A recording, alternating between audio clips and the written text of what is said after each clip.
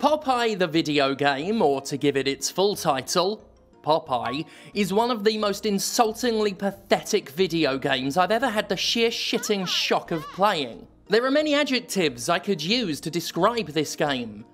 Disgusting, embarrassing, pitiful. Quite how this complete and utter filth ever made it into production is something I may never know and will ruminate on for the rest of my career, such as it is. I don't know what they were thinking when they made this. I don't know that they were thinking when they made this. I don't know who they are, other than the fact that they're a bunch of fucking hacks. Popeye, parenthesis 2021, brings to mind what in the movie industry is called an ashcan project. A film that the studio doesn't really want to make, doesn't really care about making, and is only doing so to retain the rights to an intellectual property. Something it can point at to prove it's actually using said property, so that it doesn't lose said property. Trademark and copyright regulations are weird. An example of an ashcan project would be the latter-day Hellraiser films. The incredibly late entries into the series where it's clear nobody cared. They simply cobbled together a minimum amount of footage and called it a day. When it comes to the absolute bare-bones minimum, Popeye gets to stand among the most shining examples. What you're seeing is the game. This is the game. This is all it is. The alpha and the omega of Pop-fucking-I. You play as the beloved comic icon Popeye. You run around a very small map, picking shit up off the ground while avoiding Bluto, who in this game is called Brutus. I'm not sure if that's an Eggman Robotnik thing. I don't care. That's it. That's the video game.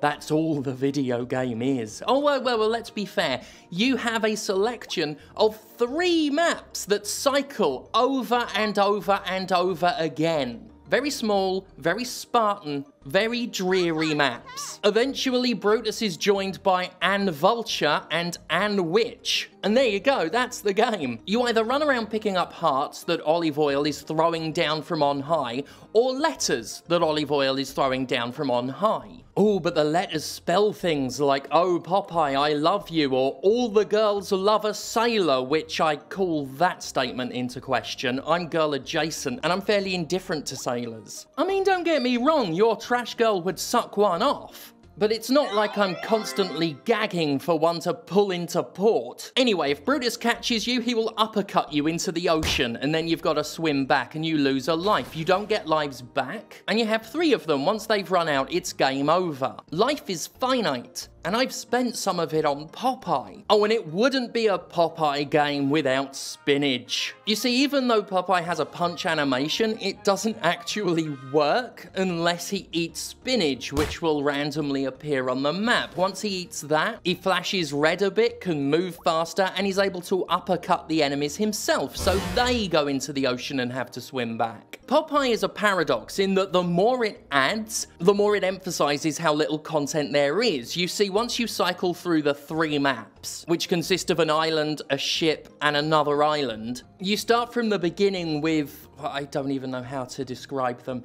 environmental effects? No, we can't say effects. Environmental differences. You see, you cycle through the 3 maps during the daytime, then you cycle through the 3 maps during nighttime, and then you cycle through the 3 maps in what the game calls blistering rain? Popeye, catch! This is blistering rain, is it? This pathetic little piddle. This is blistering rain.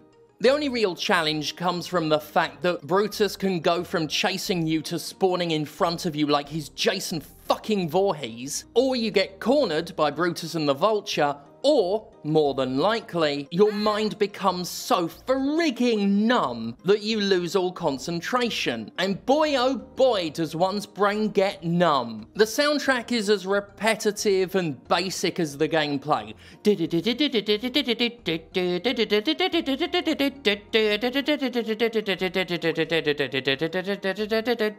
That's it! Over and over and over a fucking again.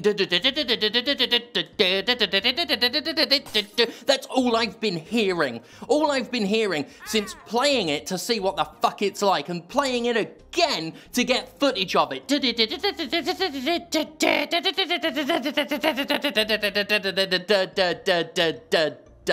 The only respite you get is when you eat a can of spinach, because then you get a very brief like the famous Popeye tune, and then it's right back to What do you even classify this game as, genre-wise? Is it an action game? Is it a stealth game? Is it a collectathon? Congratulations, Popeye. You've defied genre classification because you're not fucking anything. I am stunned. I am stunned. I have played years and years of low effort, low quality trash. Hell, I've even played terrible Popeye games. I played Popeye Rush for fucking Spinach. I know the franchise has no dignity when it comes to video games. And yet, the sheer level of lazy contempt oozing out of this game, in conjunction with its attachment to such a well-known character, has come as a deeply unpleasant surprise. I mean, don't get me wrong, I knew it was bad going in, it didn't look good, but holy shit. They didn't even come close to trying with this. I can only assume it was made by people that either hate video game players or hate Popeye fans and wanted to hurt them in some way. Or maybe they just hate Popeye. Maybe they just loathe the franchise. Maybe this was produced by a person or persons carrying some deep-seated trauma involving everybody's favourite vegetation-munching sailor man. But whatever the motive, one thing is indubitably clear.